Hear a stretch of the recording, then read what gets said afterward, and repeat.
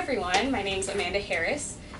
I graduated from Washington University in St. Louis last May, and I studied medical anthropology. And then I also studied abroad in Arica my junior year and did intercultural health as my program. So that's the context for this. My project is called The Changing Maternal Healthcare Landscape and the Perspective of the Female Aymara. And so for a little bit of background on the Chilean maternal healthcare system, there have been a lot of changes in the past century, and specifically in the past 50 years. And we've seen a drop in maternal morbidity, and as well as infant mortality. So we've seen some great successes in the system. Two systems or policies I want to point out is the sanitary code was updated and now bans home births. And so this has changed the role of the Aymara birth attendant drastically.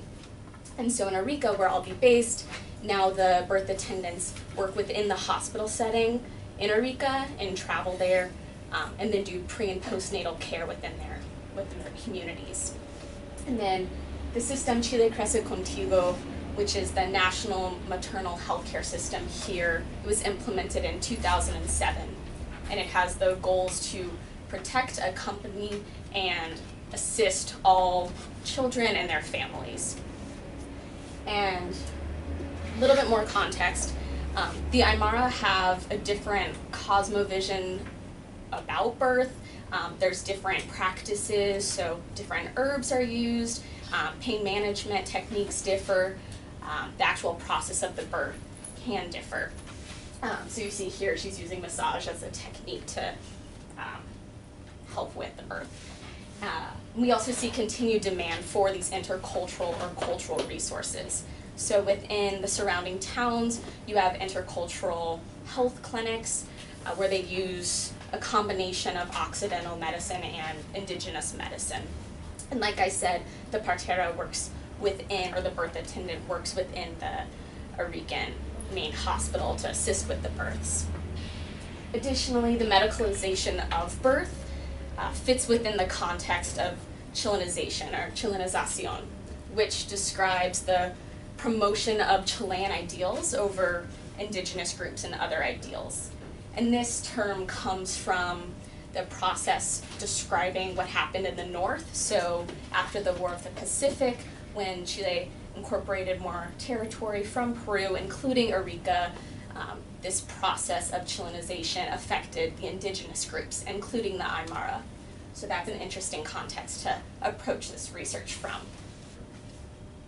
So my specific objective is to analyze the Chilean maternal healthcare system and really analyze it from the perspective of Aymara women.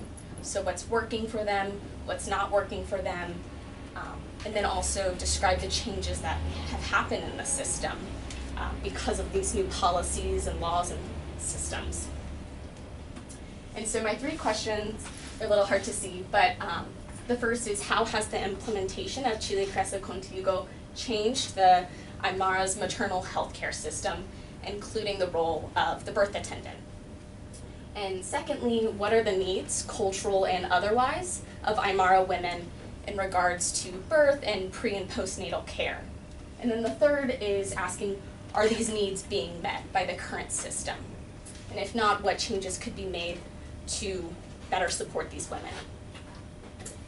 So I will be based in Arica, very, very north of the country, right next to Peru. It's about a 20-minute drive. And in this area and surrounding region, it's about a third Aymara.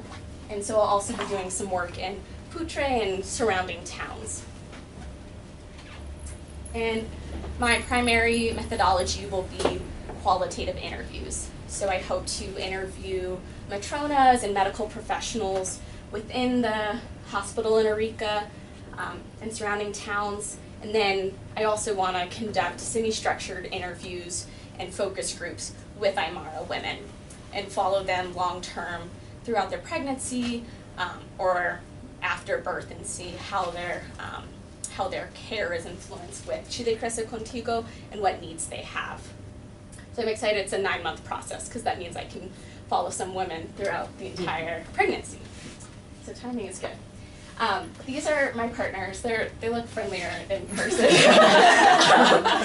But the first picture is of Dr. Luis Galdames Rosas, and he's with the Universidad de Tarapacá in Arica, and he's with the Department of History and Geography. And I asked him to be my advisor instead of someone from the anthropology department because I really wanted that local context to understand how geography and history has influenced the healthcare system. And then I'll also be working with Senora Roxana Galvez, and she is with the healthcare system, specifically with the reproductive healthcare unit in the regional hospital in Arica. So I'm hopeful that she'll provide me with some contacts and of matronas and of women that I can speak to. So my expectations broadly are to better understand the influence of culture on maternal health, and I'm hopeful that through the interviews I can gain a more nuanced understanding of that.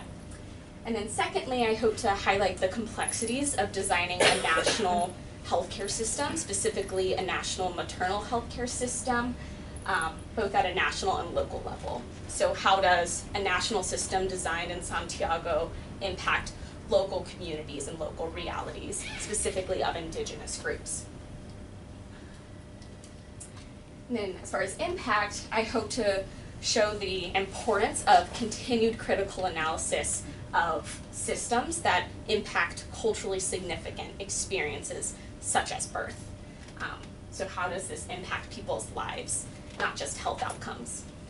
And then secondly, I hope to learn from Chile and to help other people learn from Chile from both its strengths and weaknesses in its incorporation of often marginalized communities through the design of its healthcare system.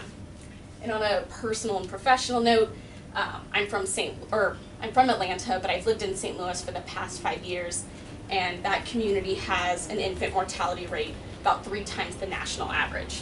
So I'm hopeful that some of the knowledge I gain will or can be applied to St. Louis, and looking at it through a cultural lens will help me apply the pertinent components of this program to my own community.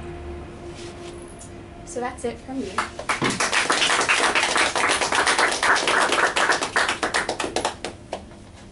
Any questions? What inspired you to follow the Aymara women particularly? Because I know Yeah. there are a lot of other indigenous groups like the Mapuche. So are you Yeah. going to be looking at the differences between, or really mainly focusing on Aymara perspective? Yeah, that's a great question. So I actually did a pilot study with the Mapuche with my study abroad program, and it was great and I learned a lot, but I wanted to look at the Aymara perspective because they have the partera in the hospital that actually assists with the births, so I was curious to see how they were able to integrate the health systems at that level, and what were the factors in that decision making to make that happen. But there's a chance I'll be exploring or going back to my old research to make comparisons depending on what I find.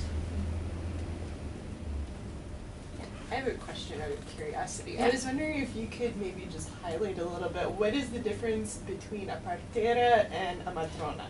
Yeah, so when I use the word partera, that is an Aymara or another indigenous birth attendant. Sometimes you hear them referred to as traditional birth attendants, but in the anthropology community, some people have think that has a stigma.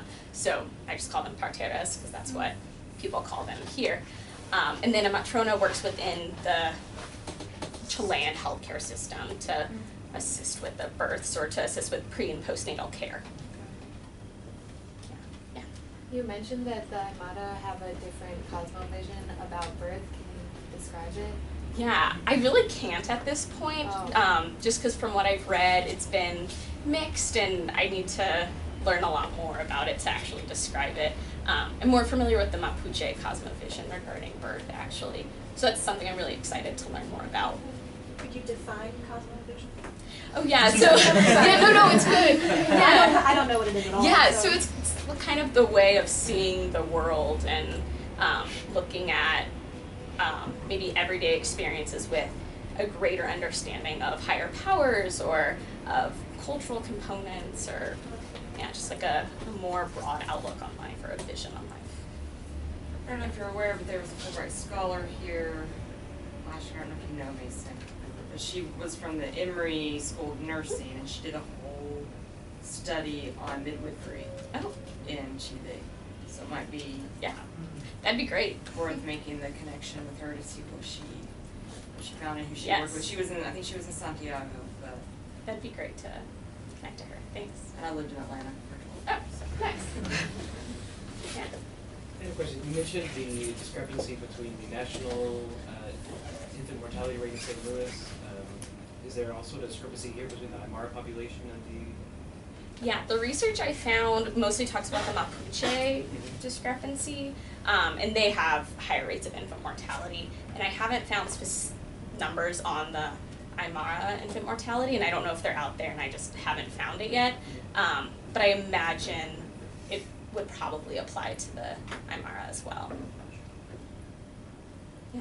A comment in relation to your comments about the cosmovision. Yeah. Aymara cosmovision. I would be really curious to hear how, I guess, how those patronas, what was the word? Oh, parteras? Parteras, are making sense of and integrating technology into that cosmovision as they become more and more involved with Occidental medicine. Yeah. Yeah, that's a great comment. I'm curious about that too. Any other questions? Thank you.